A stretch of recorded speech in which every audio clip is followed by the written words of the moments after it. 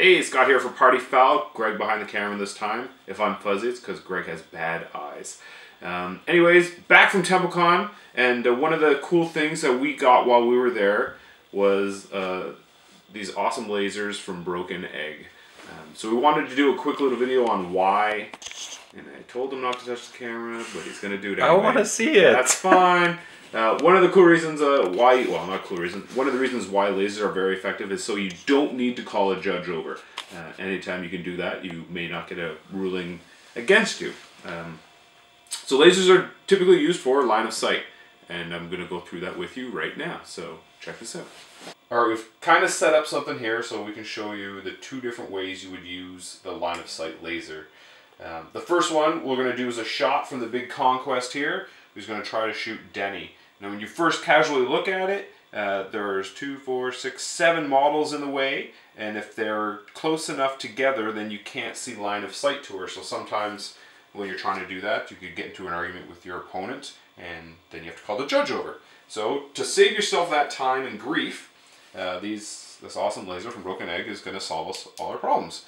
So basically you're just going to touch it to the caster and touch it to the conquest, and there's a straight line of sight through there perfectly, so therefore you can take the shot. Your opponent can't argue with you because you've proven it without a doubt. If he wants to call a judge over, he can, but it's exactly what the judge is going to do, whip out a laser and show you. So, you know, it's just good to have all the tools you need. So in this situation, yes, Conquest is going to shoot Denny and maybe her. We'll see. And the other way is for charges. So Behemoth is going to want to charge her. So you use your laser. You're like, alright, well I can definitely see her. But now there's a situation here. Can the base fit through? So you can put your proxy base down. You go through. Yep, doesn't move any models. Okay. So this is where I want to end up.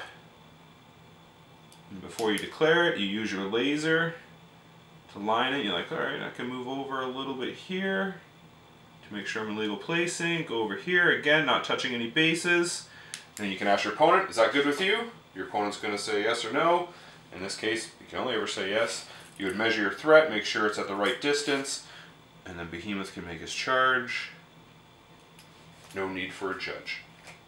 It's that simple. Laser is awesome. Alright, lasers can also be used for determining what models get trampled when you do the power attack trample.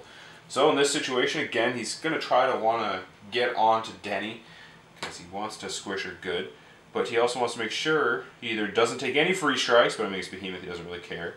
He wants to trample as many as he can get, so you can use your line of sight. You're like, I'm going to position this so I can get to where I want to go. I'm definitely going to get those ones. And I go over here, and he's like, okay, I'm happy with that.